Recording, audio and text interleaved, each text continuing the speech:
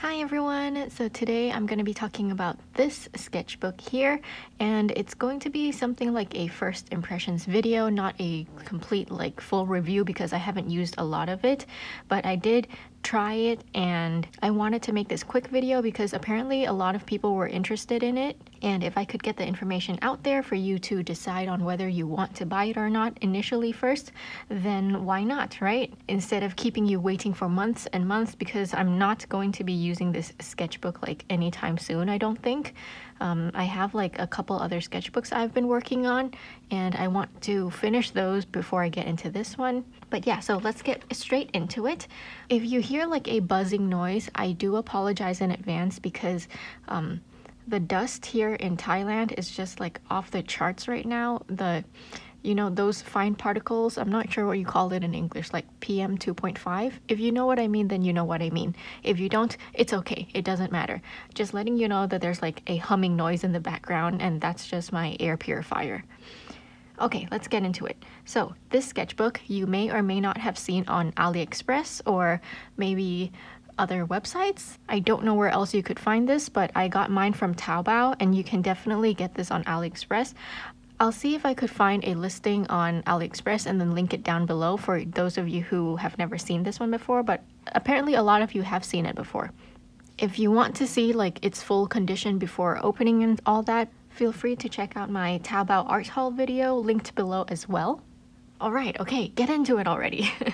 Okay, so the sketchbook comes in a plastic sleeve, which I've already removed, and then it also has this plastic paper little thing that comes with it.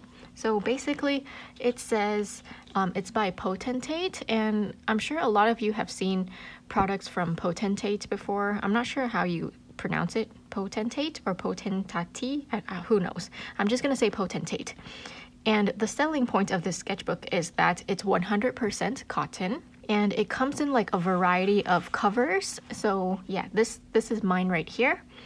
Anyway, continuing with the specs, it has 24 sheets, we'll get into that, and it's 300 GSM, cold press, 16 times 16 centimeters. And here is the back. Ideal for watercolor, sketch, color pencil, ink pen. Not sure where that QR code leads to, and then you can have the information there. I'll go get a ruler real quick. Actually, I don't need a ruler. Okay, so I'm measuring this, and it's a little bit shy of 17 centimeters. So the pages itself would be 16 centimeters. Anyways, it's cloth bound, I guess. I'm not sure if you say bound for cloth, but the cover is a cloth material, like a woven cloth. All right. This sketchbook sort of looks like a cobalt teal and turquoise with some warm yellow and black. Okay, so if you're not into those colors, I would not recommend getting it. If the light shines on it, then the colors become lighter, so that's where the cobalt teal comes in. I wouldn't really say it's blue, but for some people, I guess it can be blue. But it does lean more turquoise than blue. Okay, and then you also get this strap thingy, okay, to strap your book closed. All right, and then once you open that, you also have a little ribbon for you, like in most sketchbooks, for you to mark your place. Let's see how many pages there are. Oh, the back here we have a little envelope thing. What do you call these things? Sleeve at the end, and it does say Potentate. Does the back have any? Okay, the back doesn't have any embossing or debossing. Okay, number of pages, let's see. 1, 2, 3, 4, 5, 6, 7, 8, 9, 10, 11, 12, 13, 14, 15, 16, 17, 18, 19, 20, 21, 22, 23, 24. Okay, so that's 24 sheets. it does say 24 sheets, so that's 48 pages. So they're accurate with that. Now, right off the bat, you're gonna be like, is it really 100% cotton? Okay, I'm gonna tell you what, when I first opened this sketchbook, my really like first impression was that it didn't feel like 100% cotton paper. It felt more like a high quality cellulose paper, you know? So I wouldn't necessarily know better unless I started painting on it, which I did, I'll show you in a bit. But then the second thing I noticed is that if you can see here, the texture, they said it's cold press, okay, the whole book. However, there are two textures in here. Okay, so this will show you very well. This page here looks to be the cold press that we all prefer. And this is like a more rougher surface. So I don't know if this is supposed to be cold press and this is like the back of the sheet, or if this is cold press and this is the back of the sheet. From my experience with like other watercolor papers and whatnot, I feel like this is what they mean for cold press, and this is probably the back of the sheet. And so because it's been like stitch bound, as you can see, let me take this out. So because it's been stitch bound like that, the papers are basically like, you know, they took a whole sheet, folded it, right? And then that's why you get two textures. And this is the most annoying thing I get. If any one of you have used Arteza watercolor paper or the watercolor sketchbook, you know, the one with the gray cover, then you'll know what I mean. It's so annoying having like two textures. So for example, I'm gonna start here and I'm gonna show you. I'm going to call this rough actually, because I feel like it's more of a rough. And then the other texture I'll call smooth. So if this is rough, this is also rough. And then we get smooth, rough, smooth, smooth, rough, smooth, rough, rough. And then so it keeps going on like that throughout the whole sketchbook. So if that's something you don't like and that's like your pet peeve, then don't get this sketchbook. That said, I do feel like even though that is one thing that like annoys me personally, this sketchbook in particular, this rough and this cold press, I'm actually okay with, because this rough is not too rough, as you can see. The camera is picking up the texture pretty well and accurately, and this as well, as you can see, there is some texture there. It's probably similar to like Silman and Burns cold press, where it's not completely smooth, but it is somewhat textured. Okay, as for the color of the paper, it is white. There is no cream tinting, it's not off-white, it is just white. So if you like your sketchbook and papers white, so that your colors show up and pop up more, then this is definitely for you. However, I don't think I'd really consider this lay flat because it, you know, as you can see, the pages bounce. However, if you like clip it, why am I saying however so much? So if you clip it down, the pages are like thick, by the way, because it's 300 GSM. So if you clip it, it does stay pretty flat, but there is like a bit of bounce. So if you are like purely painting with like wet washes, like super wet, juicy washes, then your colors may run down, and that might not be something you like, but just do be aware that it does lay relatively flat. Okay, so let's look at some artwork, shall we? Now, I only did this for you guys, so please don't, like, I want to say don't judge, but you know what? Judge all you want. So yeah, so this was mainly for the purpose of showing you if it's watercolor suitable, how well it is and all that, you know. So this first page, I was just like, you know, just fooling around. I quite like the flowers, but you know, let's not talk about the artwork. Let's talk about its qualities. So the paper itself, I would say, actually, you know what, I'll show you what sort of like paintings I did first, so then you'll know what I did and then how I came to my conclusion. So this was just some brush strokes and some watercolor splatters, as you can see. I'd say like light washes. It was just like one layer of watercolor, so yeah, nothing much there, works just fine. And then here is just, you know, some more like whatever, just blah, right? This is Da Vinci Watercolors Joyce's Mother Violet color. So you can see color separation as well as granulation, beautiful. And this page, this spread is rough, I believe. Yeah, it's rough. I did put lots of water up here. Now, the one thing that I noticed right away after doing this one is that the paint does seep through these holes where they've stitched it. So this page shows you very clearly that it's been stitched and like sewn, like can you see the thread? So there are holes in between, and then what happened was, see, the paint seeps through the holes. So if that's not what you're into, then just beware.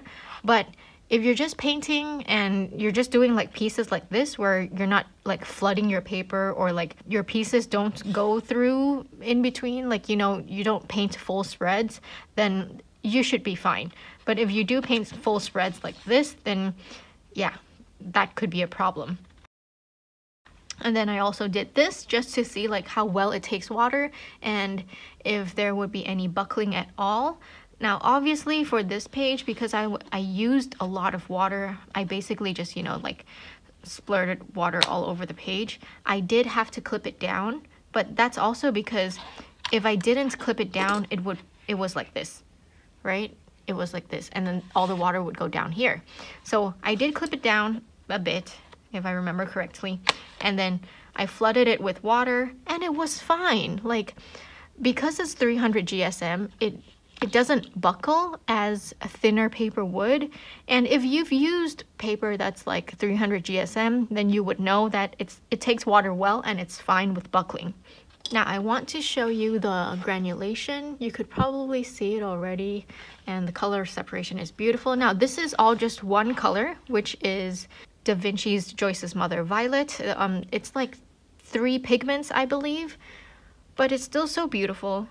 Oh, and if you could also see, there's some seeping through from that blue as well.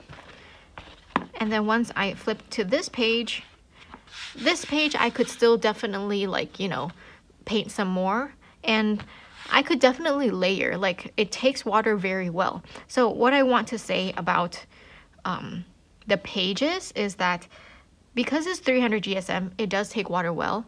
It does feel like 100% cotton paper to me. However, the sizing is a bit...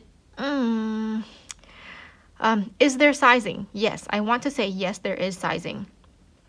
Is it hard sized? No. But I feel like there's not enough sizing. Shall I put it that way? So on a scale of no sizing at all, where the sizing is non-existent or expired, and on this end of the scale is like super hard sized, like Milford watercolor paper, I believe. And in the middle, let's say it's like, you know, your typical Saunders Waterford, Arches, Bauhong paper. I would say this paper is like around here, you know, where it's between your regular watercolor paper and not being sized.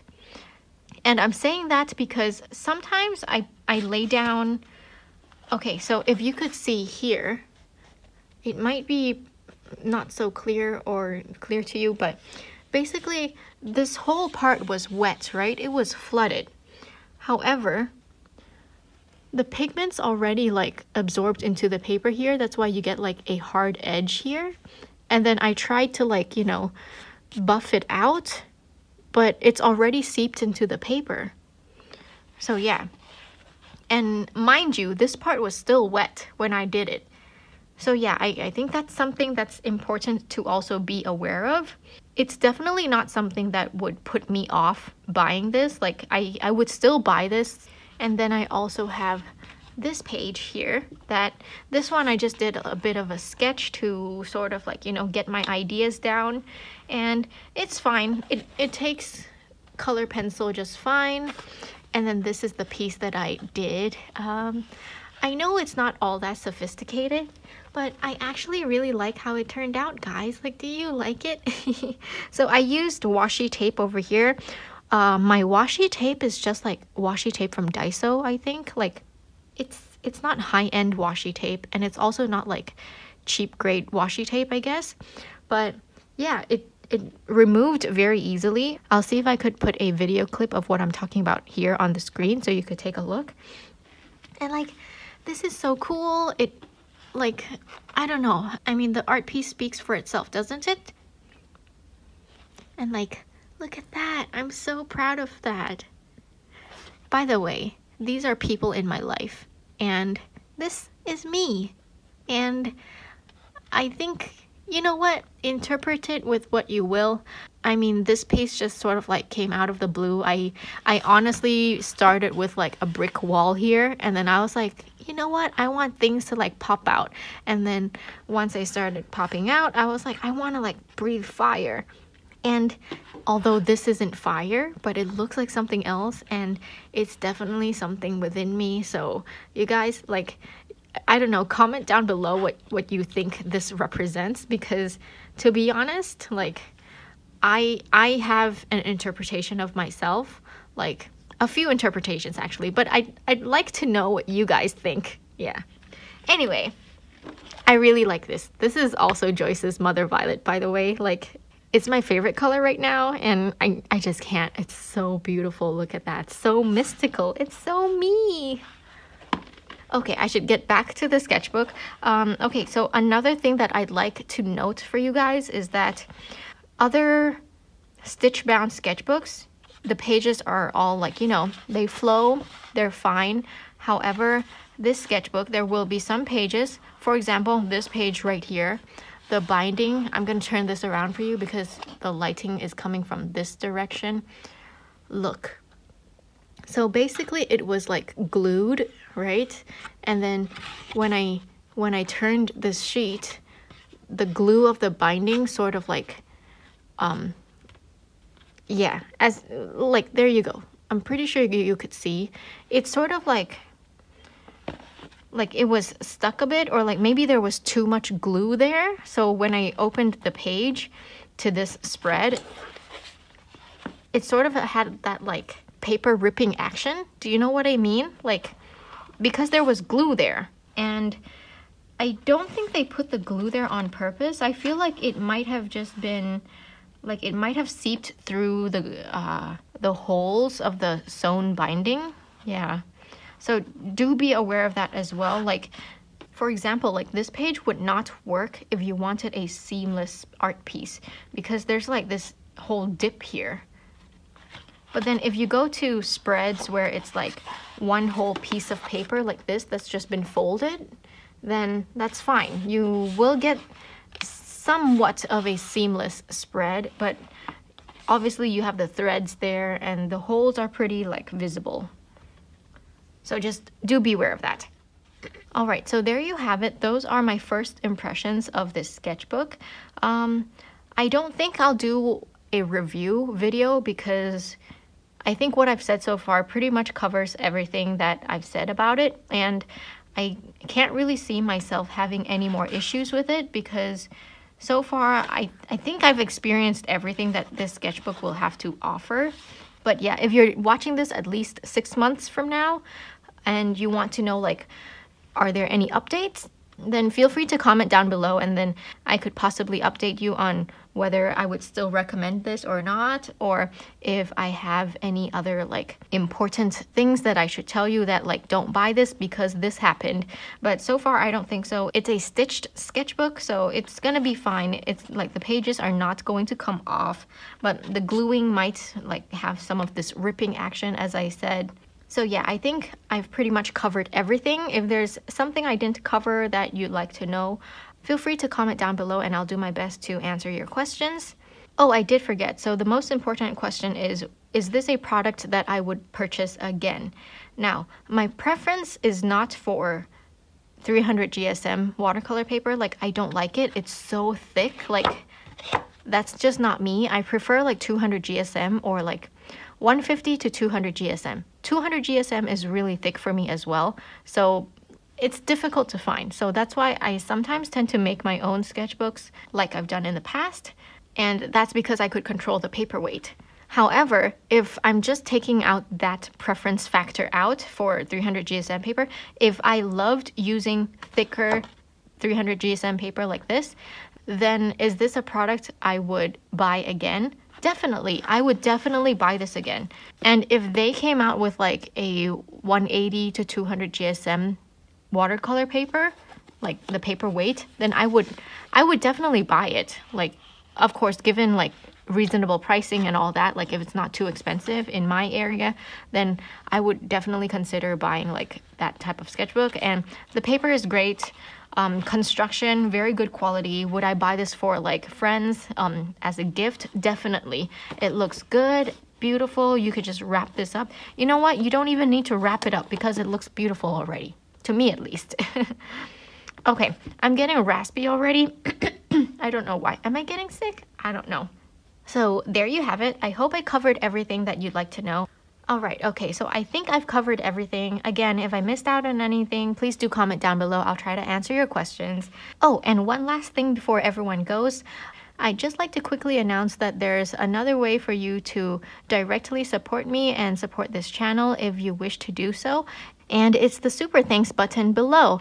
And apparently YouTube doesn't really make it like a button that's clear. You have to either like click on like some more options or something. So I just wanted to let you guys know that it's going to be on every video. Like it's just how it is because I've turned it on. So if you'd like to support this channel, please do consider using that if you so wish to. Alright, I think that's about it for this review.